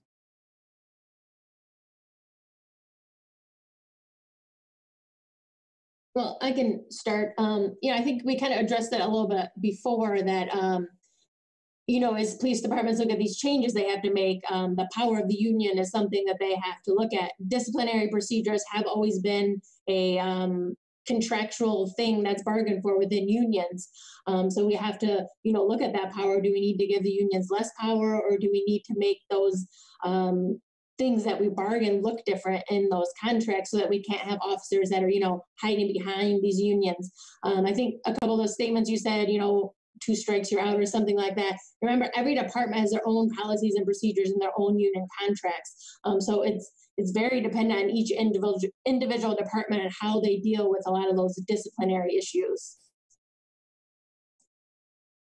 Okay, so there's another question, and it says, and it's going to be a statement and a question again. So I've heard many conversations about implicit bias training. Many times it's left extremely general. And while I appreciate the in-depth review of it, can we assure that it actually works? It feels like these conversations have happened before when we talk about Eric Garner, other people have had these types of things happen, and that the same cycle keeps repeating. It seems like these enacted anti-racist policies and trainings have been implemented already, and nothing has changed. It was even said that Minneapolis had many of these things Chief Michael Odette went in depth about. I've seen arguments claiming that racism, anti-Blackness is not something that can be trained out of someone in a few months, and instead is a cognitive behavioral issue. How is MCC going to make sure their training sticks? What are their consequences going to be if they breach a policy? So there are 3 questions in that. It's, does this type of training actually work? How do we make training stick? And what are the consequences if a policy is breached? Do you want me to take that, Dr. Beverly? That would be fine, whoever wants to. So I think, as far as does it stick, I agree that, we can train and we can train and we can train and we can train. And we do it in the academy and we do it in service through department training. But if somebody has got hate in their heart We can train until we're blue in the face, and it's not going to fix that. So, I mean, I think we determine whether our training works if we see the numbers going down. But, you know, in my case, I work for a department that most of the people that work here are all veteran officers that they're working on a second career here. They have been, a lot of them were administrators and supervisors from where they came from. They've got great records. They've got no history of any type of this behavior. So I kind of got it easy. But in the event that we do see people that are violating some of these policies or work rules, discipline's got to happen. And I guess it kind of depends on the level of violation. You know, we might have to start out with the progressive discipline and work our way up. But if a violation of a policy or work rule is egregious enough, then termination is your only option. And I do think, you know, we talked briefly earlier, Mr. Barber and I, about police unions and their strengths. And I think that we do need to look at that. And I think the unions, for the most part, are behind the fact that they don't want to have bad police officers. It's not good for anybody. And the state of Michigan has done a pretty good job. They just passed a law here a few years ago that kind of prevents these bad apple officers from hopping from department to department by mandatory reporting. So if I happen to let an officer go for a violation of a policy like this, and they went to a different department, let's say they went to the city of Flint and applied there, when Flint comes to talk to me, I have to disclose why I let him go. And prior to that law being passed, that always wasn't the case. So there are being steps taken to prevent this from happening. But as far as testing whether it works or not, we look at the numbers and see if we're having fewer and fewer complaints. Again, in this department here at Mott, we don't get those types of complaints. But in those departments that do have regular complaints, if they see the numbers going down, obviously maybe the training's working. But discipline, really, if in violation of those policies, is the only route that we have. And you know, progressive discipline, if it's a minor offense, start out at the lower end of the scale. But if it's a serious offense, then termination. Anyone else? So a question came in and it asked about what are your thoughts on this panel about defunding police departments?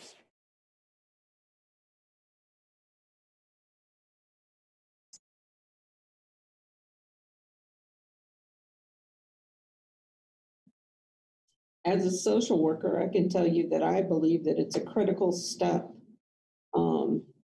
in achieving the type of country that we want to have. We have to begin to start investing in people and in communities. Anybody else? Well, I'd like to say, agree with Dr. Conley regarding this here, that we do have, as a person in the mental health field, that we do have to start spending money on the front end. We have to start being more proactive instead of reactionary. The police is a reactionary type of force, and we need to start becoming more proactive. We have to start looking at, why are we criminalizing everything? And I feel like a lot of times, no offense to Haley and Chief, but why do we criminalize small infractions like it's a problem in society we don't feel like we can solve? Well, this slap is a crime. For instance, child support payments. You know, like, why are we criminalizing child support, where now people have a warrant out for their arrest and interaction with the police? That's not where that should be handled. So we have to begin to look at the policies and decriminalization and look at where we're spending the money. Are criminal acts still going to occur? Yes, because there are people who are just engaged in criminal acts. The police will have a role, but not in the current form that it exists. I would say I agree with that. When you talk about defunding the police, but I would rather see that we have a different review of the allocation of resources and where those funds are going. So to say to take the money away from the police department is the answer. That's not the answer. What we really need to do is look at how we're allocating those resources, making sure that the police are held accountable. And then if there is a situation with a bad officer or a bad apple, maybe actually having an external organization do the review as opposed to the police policing themselves. So just looking at different ways to manage the situation as opposed to saying, okay, let's just take all the funds away. We still need those resources and to build the bridges between the police officers and the community that it serves. Yeah, I agree with the sentiments of my colleagues that you guys have just made here. I do question if it's a knee-jerk reaction at this point. So we're saying, okay, defund the police. Well, I'm not sure if any of us really understand what that means. And in law, we talk a lot about passing laws as knee-jerk reaction, and then there's a bunch of unintended consequences of that. So I guess I question some of that part of this idea of defunding the police. I totally agree with spending more money on the front and things like mental health. I mean, if you could understand how many calls the police deal with that are just about mental health issues and really are not a police issue at all. I mean, if we could spend more money preventing some of that, I think that would go a long way to help our communities. I just think it's an issue that needs to be explored more before we just decide to make this reaction that, this is what we're going to do.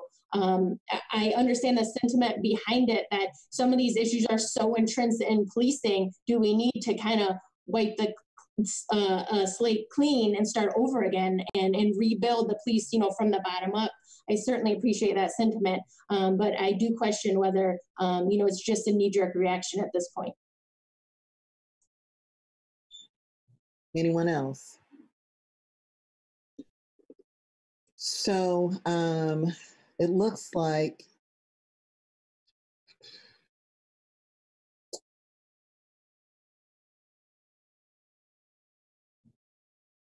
I'm trying to keep the chat, and it's moving too quickly for me. I think one of the questions was talking about having the Confederate flag on our campus and wanting to know, is there a way that we could have a policy against having the Confederate flag? What are your thoughts about having the Confederate flag on our campus? And what are your thoughts about that?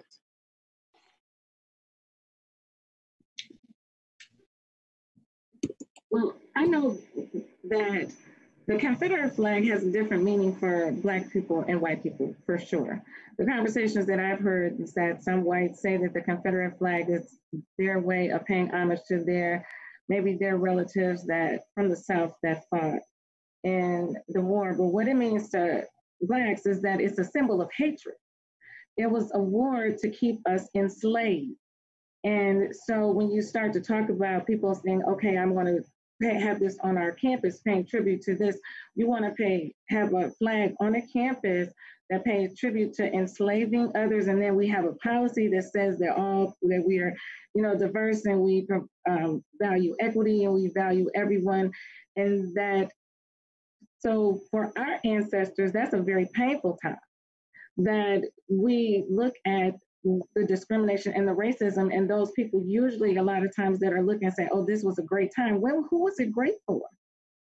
Why was this is a symbol of honor for you, that you wanted to keep our ancestors enslaved to be servants for the benefit of you financially. Like, we helped to build an economy and build a country that we didn't benefit from. And so I think that it would be detrimental to have a Confederate flag on our campus, and especially with the population that we serve and the people that in the community that we serve and what we're saying that we stand for. Okay. So we've had another question to come in about holding police officers accountable. It was mentioned that there are different departmental standards and different things in various union contracts. This may be true for work performance. However, what about taking action when the law is broken or legal standards are violated? It seems to me we are talking about more than work rule violations. Can we hold police officers accountable to the law?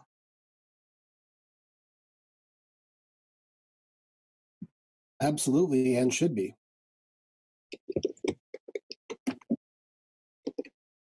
Anyone else? Yes, and I think that's, what we're talking about today. They should be held accountable, and we want them to be held accountable. And to my point about we need more people to go out and vote, because remember, you vote for the county prosecutor who's deciding whether to make these charges or not.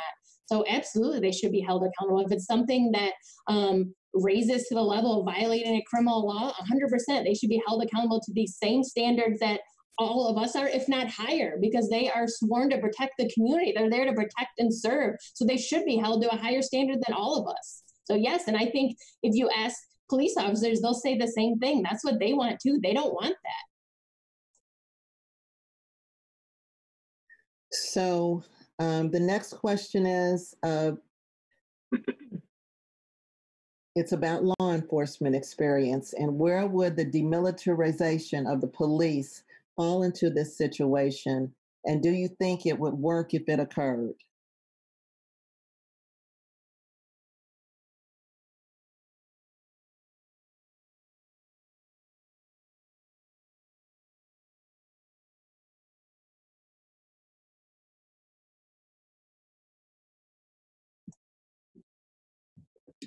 Well, I would speak as a non-police officer, of course. I would say that it may help, but I also look historically that the police didn't necessarily need all that equipment and they still acted the same way. So this same historical pattern of behavior has been going on for a very long time before they even had their first tank that they rode out with or whatever other form of military equipment they're using. So that's only goes so far. It just provides them, so to speak, more toys to play with and use, like, oh, we can use it now, but I don't think that would necessarily stop some of the issues that you're seeing, because in the 60s, they didn't have that going on, but yet they just used the dogs and water hoses. I mean, it's the same. So I don't think it only goes so far. Anyone else? Yeah, I agree when you're saying they will give them more toys, but we look at, I think Brian Harding mentioned what the police departments were built on. So I do think that there are some systematic changes. When they were the slave patrols, there has never been a value on Black lives. And so when you're saying to give them more, if they have more toys, or if they didn't have any toys at all, they still have the same mentality. And so the changes need to be systemic. And so if we want to see a real paradigm shift, that's where the focus needs to be.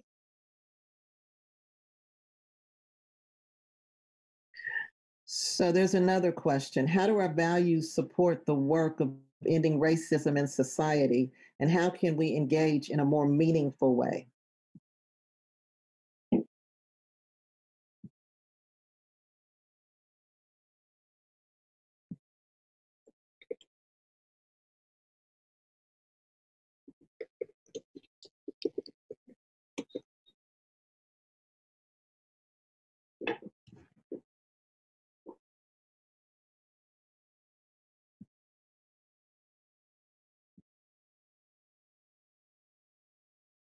Nobody's going to tackle that one. Well, if I'll jump in then. Don't look over your shoulders. Speaking personally, or to you, or to anyone else, this is a moment that we need to seize if we're ever going to. And as I believe it was Gandhi who said, be the change that you want to see in the world. So there are 3 more questions on this topic. Addressing systemic racism has to begin early, because racism is taught in the home. Even how we empower young Black children. When we raise them to know and understand fear, a necessary evil, and white children are taught fear and hate to our children, it is often from a perspective of scarcity of resources and competition. How does our country's free market system play into continuing this adversarial relations between races?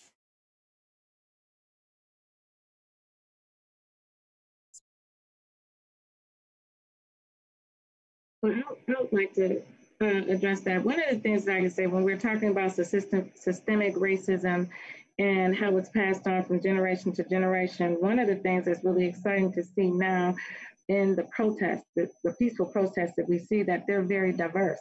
And there are a lot of young people that are out there that are motivated, that are galvanized, and they are not adopting the same paradigms and thought processes of their parents. They're actually saying, I don't agree, that I'm thinking differently. I want to do different. And I think that's something that is good, because I'm optimistic about the future generations, especially when we look at around the world, the protesters that are out there, they're young, and there's a history of changes even being done across college campuses. So the fact that we are having discussions like this, and that this should be the beginning, not the end, and actually engaging with them, energizing, hearing what they have to say, listening to them and supporting them to move forward, because there are generations of people that are not going to there won't be behavior modification for them. But I am optimistic with the young people that are actually going against those traditions that their parents have adopted and standing on the precedents and the premises that they have adopted themselves. And though we talk about social media and technology now, that's one thing that has helped a lot of the younger people have a voice for themselves, where they're actually introduced to thought processes outside of what they see in their own home. Well, outside of talking to their own family, they're being exposed to other perspectives, and they're recognizing that there are some flaws and there are some things that they could do different, and they are trying to be a part of the change.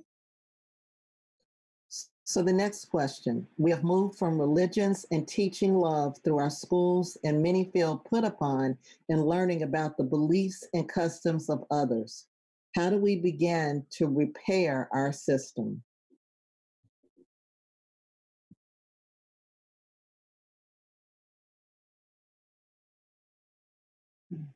Dr. Beverly, can you repeat the question again, just so I can hear it?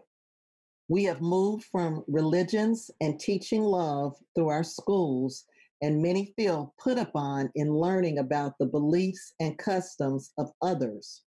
How do we begin to repair our system?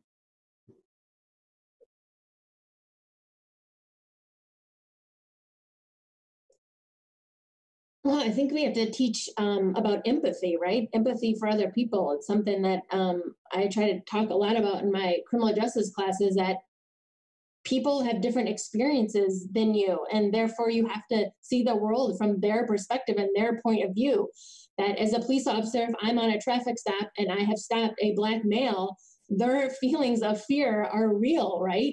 So despite how I've lived my life or my world, I need to be able to empathize for how they feel, and that they are scared that something bad's going to happen, right? And maybe they've had terrible experiences with the police in the past, so maybe there's a reason they're defensive with me when I approach them. So I just think teaching values about empathy and appreciating the differences in people is somewhere that we can start, at least. And so this comment was made. I also want to address the violence of retaliation against white people who are trying to defend their property. We have a complete breakdown, and fear is not just one-sided. Does anybody want to address that comment? Can you read that one more time? I also want to address the violence of retaliation against white people who are trying to defend their property. We have a complete breakdown, and fear is not just one-sided. I agree that fear is definitely not one-sided. When we are talking about retaliation against white people that are trying to protect their property, is that similar to the case that we've just seen with Ahmaud Arbery, where someone assumed that he was stealing when he was jogging through his neighborhood, so they were going to take things in justice into their own hands, and it found that it was unfounded and it was unjust. And so when you start to talk about retaliation against white people, I'm a little confused when they say they're trying to protect their own property.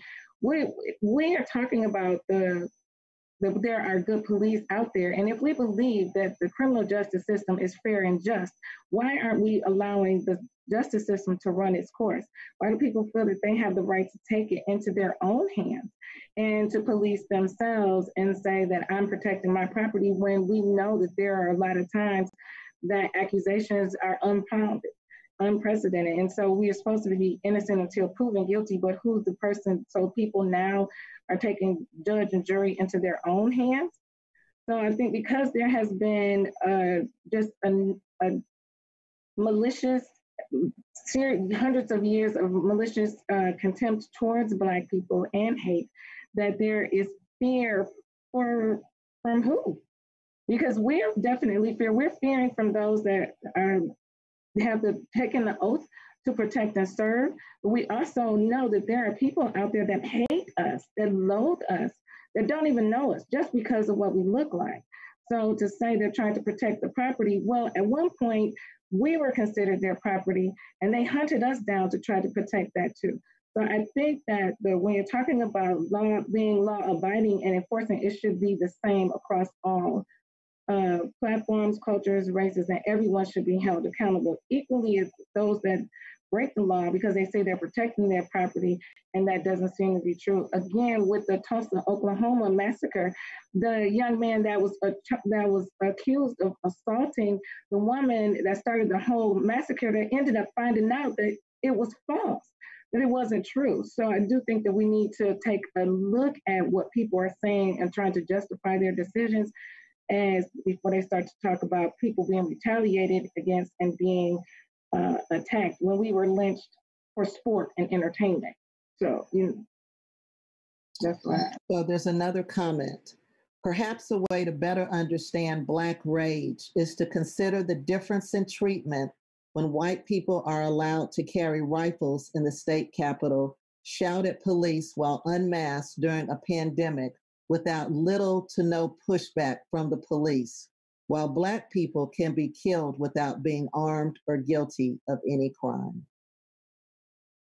So we've got two last questions and I've got 10 minutes. So last question is, some of our young African Americans are saying they don't have hope. As educators, what should be our response? And I'd like one person to give a response. Sure, I'll take it. Okay. Do you want it, Dr. Polk? Oh, you go ahead. I'll keep it brief, but I think this is our job as educators to tell them that you have hope. You are our future. You are our answer. You are living in a pivotal moment in history, and you have a chance to make a difference. Brian mentioned Gandhi's quote, "Be the difference, be the change you want to see in the world." I talk to my students, some are shying away from professions in criminal justice, right? Because they see how broken they view the system. Go into it, right? Become an attorney, become a judge, be the difference, make the changes, right? Go into politics, speak out, do your research, vote. I think in times of darkness, sometimes is when the brightest lights shine through. So I would say you have nothing but hope, and we are here to guide you, to help you, but you are our future, and you are our hope for all of us.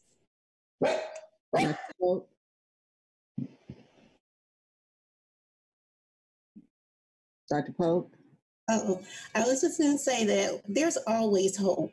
And we see that in all of the young people who are taking a stand nowadays, and they're helping to fight against this cause, and they're protesting and they're walking and they're demonstrating and they're doing it peacefully. So there's the hope. Look at the younger people who are hopeful that they can make a change. And as educators, it is our responsibility to help, ignite that hope in people. And it will continue as long as we help make that a choice for them. And this last question, we've gotten a couple of questions that kind of went in with the question that we had on here that was a prepared question. So I would imagine everybody has an answer to this one. So I'm going to ask all of you, all the panelists, and very briefly share, what steps can we take at MCC to self-examine and determine our biases? The question that was written was, what more can we do on campus to allow for open discussion of the issues of race relations in our community, which the greater community, as we all know, is our campus family. So these are your last thoughts, and we have 7 minutes. So I'm going to start with Brian, because I see you, Brian Hardy. Oh, thank you. Yeah, I guess I had an answer. So yeah, I wasn't avoiding it. First of all, we need to recognize that we all are biased. That's ingrained to the nature, that's just human nature. We've been living before agriculture and before what we call civilization and writing. We lived in small bands of hunters and gatherers, and we were taught to work within our tribe and to attack others. That's just who we are. And so it takes work to deprogram that. And I haven't even gotten into slavery yet when we discuss this. So we need to be aware of our biases. And incidentally, Harvard University has a really great implicit bias test, and everyone can test yourself to see what your biases are. And I think that could be a good step one. Okay, Doreen. What we need to do is we can have these difficult conversations, but I do think that we have to set some ground rules, that we have to be respectful and inclusive of others' perspectives that may not necessarily agree with our own. As educators, we need to support our students, actually listen to them and hear what they're saying from their perspectives, because we have, as Brian said, we all have our own biases and our own lived experiences, but to listen to our students and provide the support and resources for the things that they also find value in, and just allocate the time, the effort, and not let it look great on paper, but it be something that we live and have that's fluid and that's really happening on our campus. Haley? Yeah, I agree. We have to recognize that these biases exist. We have to have, more open conversations like this. Hopefully one day when we're all back on campus together, involving our students as well. Having these tough conversations within the classroom, I think is, a fantastic exercise. I often tell my students, if we can't talk about this stuff in the classroom, then where can we talk about it, right? This is your safe space to talk about these issues. And we absolutely have to listen to each other, listen to the experiences of others, because that's the only way you can develop those empathy skills. Brian Littleton.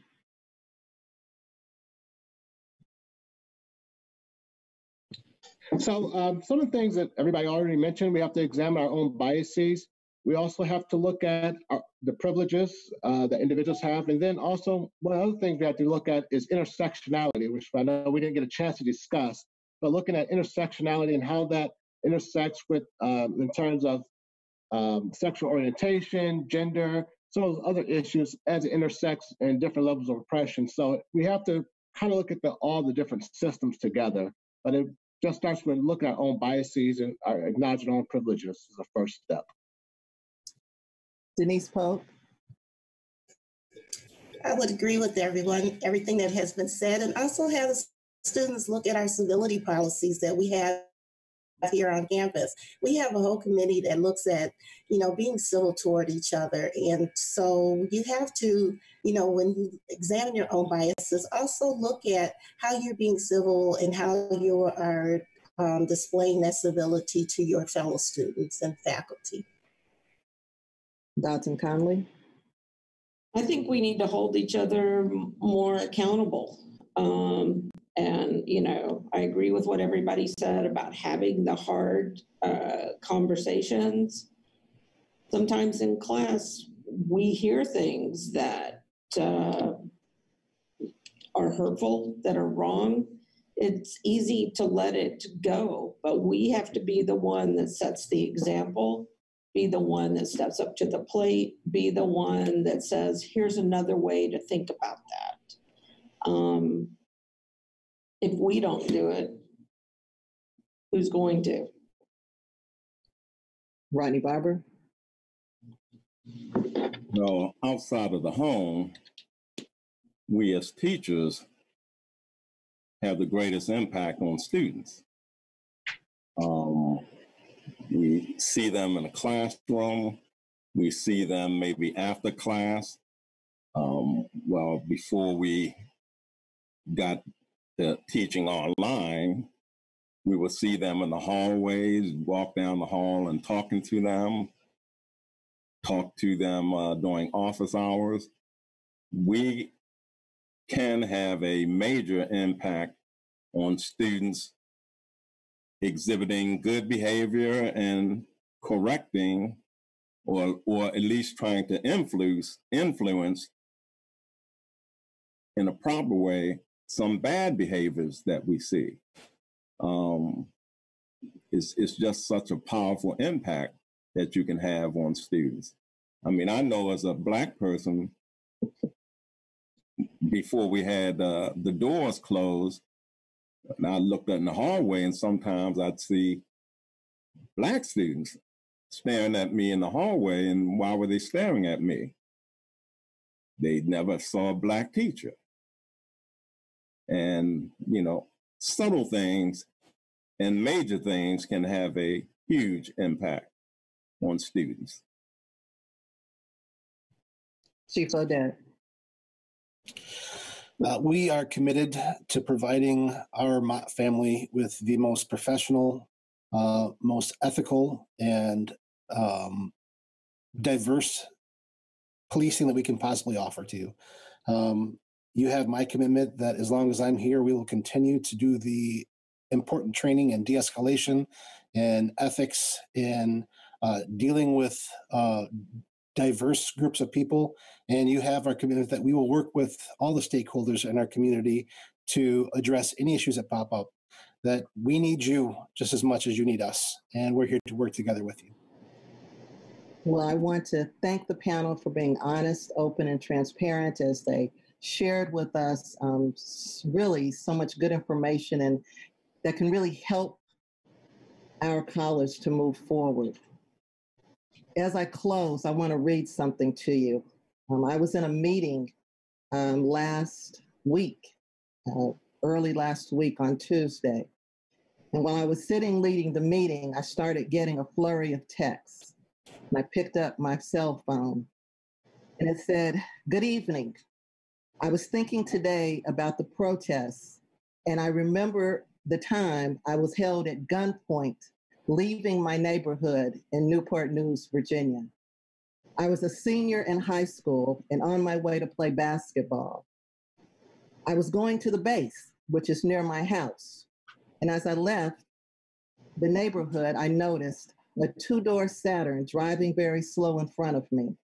I passed the car and I got in front of it. We met at the red light that's at the end of the street of the neighborhood, and all of a sudden they flashed their lights and they told me to pull over. Upset and confused, I lowered my car window and I started to get my wallet.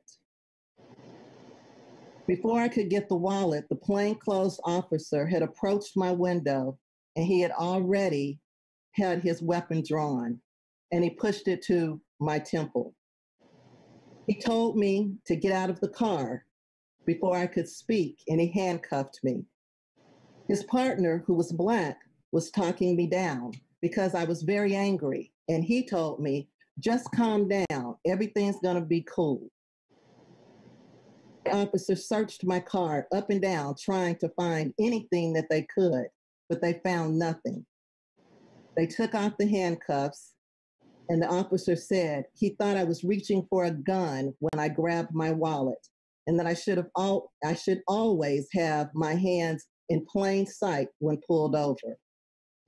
He then said a cop had been shot there a week before, and he was on edge. He said I was following too close to his car, and he let me go without a ticket or a warning. I never said anything to you because I didn't think it would do any good. I thought my mom would be very upset and she would sue them, or she'd get mad at me for driving and take my car. I didn't know that things like that happen too often and that too many Black boys get killed because of it. One of my friends even saw me get handcuffed, and I was just honestly happy that I didn't get a ticket. I thought I was lucky. I didn't do anything, but I made sure I had my hands in sight the next time I got pulled over, which was often in our neighborhood that we lived in. But I realized today that I have to share this with you because I felt that my grandfather, what he would have felt about what was happening, because he knew that the same things were happening when he came home from World War II and was not being able to be served in diners while in uniform, just because he was Black. And I can only imagine what other family members have had to deal with. I just wanted to share because it was on my mind. I'm going to protest today because I feel my grandfather would have done it if he were here. So I share that with you because I'm the mom that was not told about any of this happening 10 years ago in the neighborhood. I knew nothing about it until I read it on a text that he decided to share. I was upset and I was very emotional to know that this had happened to my son. It was a moment to take a step back because it could have gone all wrong and I could have been one of the mothers without a child. And so I bring that forward because I want you to know it can happen to any of us. And sometimes we know, and sometimes we don't. And the one thing that I take assurance of is that because everybody knows my story, I raised him as a single Black mother, that I knew I could not be everywhere. So I prayed that God would put a fence around him, and wherever he was, that he would take care of him.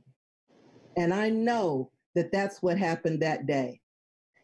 And so I challenge us as a college to remember this can happen to anyone.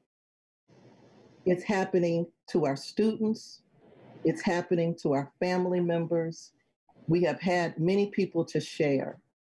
And it's time that we really start talking about how to make a difference so this stops. I thank you again for listening.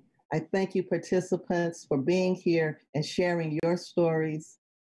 And I know that Mott Community College will take the lead in ensuring that on this campus, we will not have that kind of thing to occur.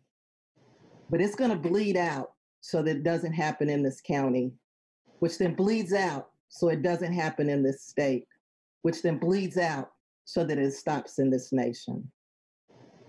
So thank you very much. I appreciate you being here. Have a wonderful, wonderful rest of the day. Thank you.